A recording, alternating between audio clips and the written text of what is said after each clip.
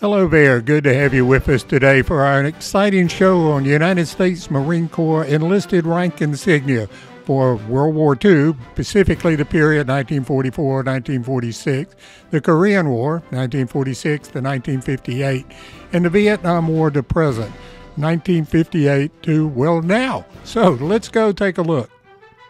During the Revolution, the Marine Corps' emphasis was on ships detachments, so the enlisted rank structure was really quite simple. The grades that evolved were sergeant, corporal, drummer, or fifer, and private.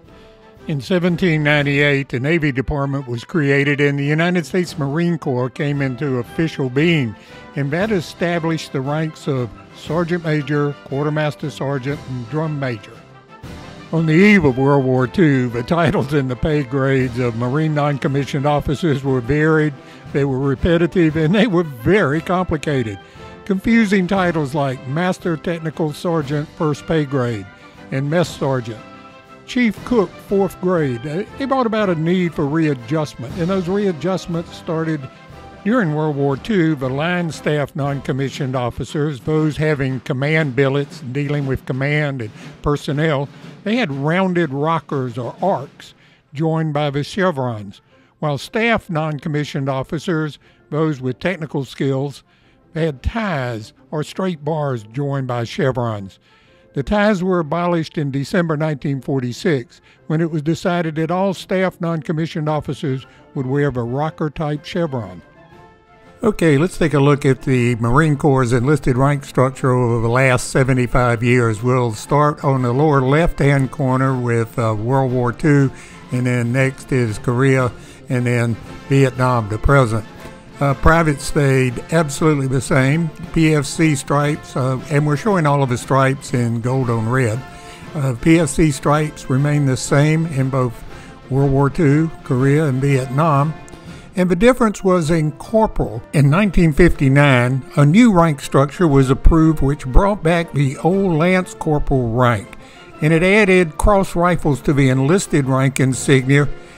The Lance Corporal rank replaced the old E3 Corporal and lifted the balance of the rank structure, and I'll show you that in detail as we go along.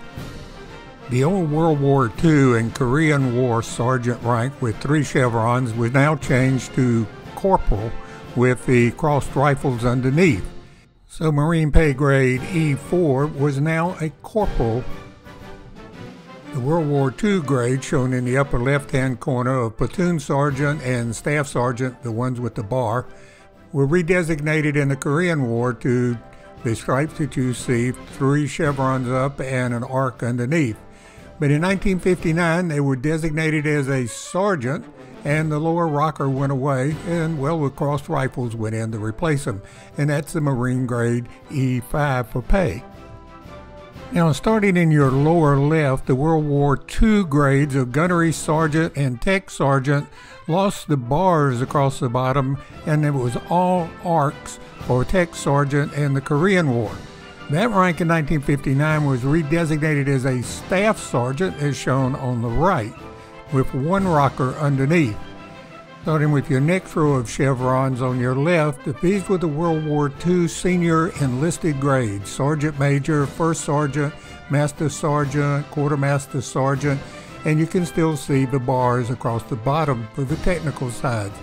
In the Korean War, master sergeant was 3 chevrons up and 3 rockers down. So basically what you're seeing is the 1959 change, or the Vietnam War period to now, lifted up all of the Marine enlisted grades as shown to the right. The early addition of the E8 and E9 pay grades that allowed senior staff NCO rank insignia to show with those command and personnel responsibilities as first sergeant and sergeant major with a diamond and a star respectively, and those with technical responsibilities as master sergeant, master gunnery sergeant with cross rifles and a bursting bomb. The unique position of Sergeant Major of the Marine Corps had a very special insignia, and I'll show you a more detailed example of that in just a moment. If you want to know more information about United States Marine Corps awards and insignia, this is our latest book by Jim Thompson and I. We've been producing it for 30 years. It covers every Marine award and insignia from the Revolution to today. It's available for you on Amazon, and it can be in your house this weekend. The Marine Corps currently uses 4 types of rank insignia: chevrons, gold on red for the dress blue uniform, blues, green on red for the service uniform, greens, green on khaki for the service shirt, and black metal on utilities. Now, here's a good example of the Marine Corps Staff Sergeant E6 gold on red insignia as worn on the dress uniform. A good example of a Marine Corps Sergeant E5 different rank insignia is worn on the uniform, and, well, gold on red, green on red, and you'll see in addition to the black insignia, there's also a pin-in highly polished brass variation available.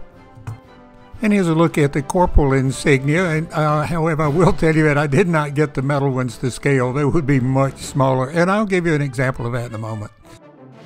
Musicians in the Marine Band, the President's own, currently wear the rank insignia of Staff Sergeant or Sergeant Major, similar to their regular counterparts, except the insignia contains a musical lyre rather than crossed rifles as shown.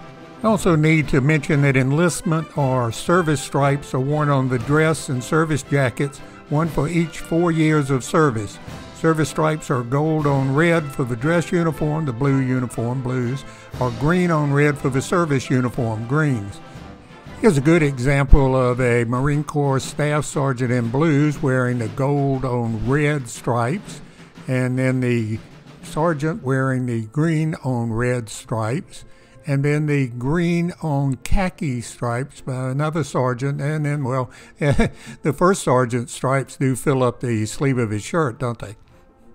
And this just gives you a really good idea of the difference in the size between a female Marine's chevrons and a male Marine's chevrons.